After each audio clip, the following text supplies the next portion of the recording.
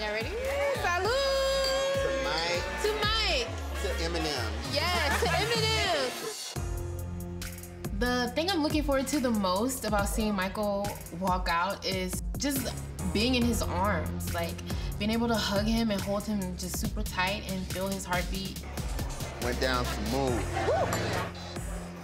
I don't know Michael as a free man. And when I see Michael walk out of those gates, it'll be the best moment in my life.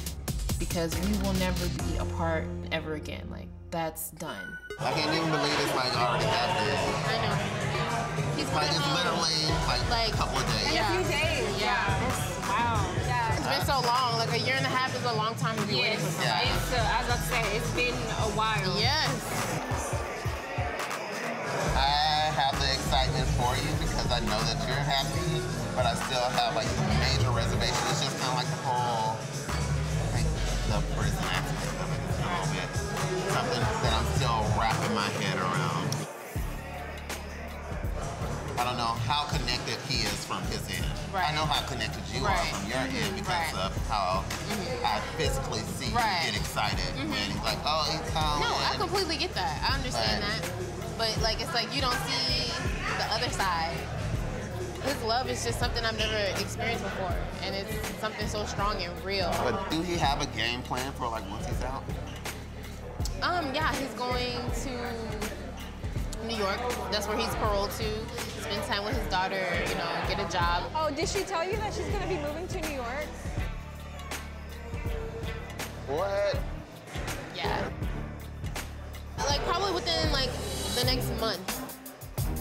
I think things are just moving a little bit too quickly. First you're with the guy that's in prison, first you're engaged, and then I'm finding out that you're about to move to New York, and then get married this same year. It's like, what is the rush for?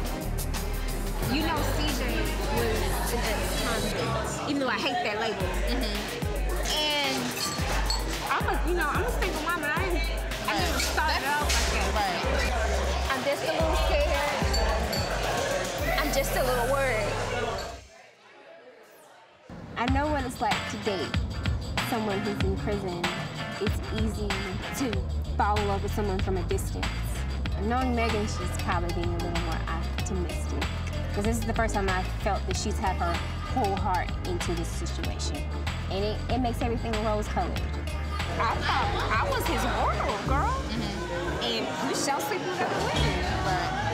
It's easy for them to just be like, oh, I love you, oh, this for you, and then he turns. I don't want that for you. I know. When my guy got out, he could not be there for me because his past was pulling him back. And I know how stressful that can be, how sick it can make you, and I know how you suffer. He's a responsible adult that got a pretty, like, bad deal. I understand.